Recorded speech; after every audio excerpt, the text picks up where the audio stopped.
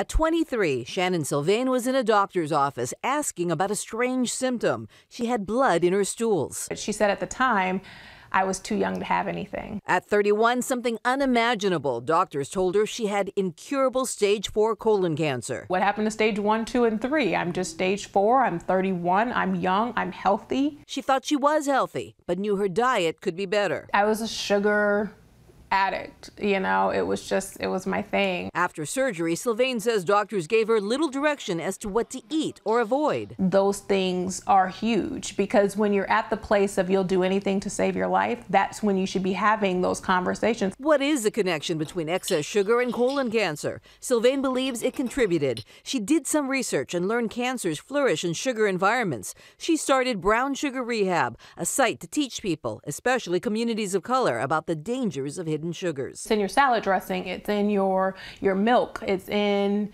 everything. Scientists are closely examining the sugar-cancer connection. It can feed cancer cells.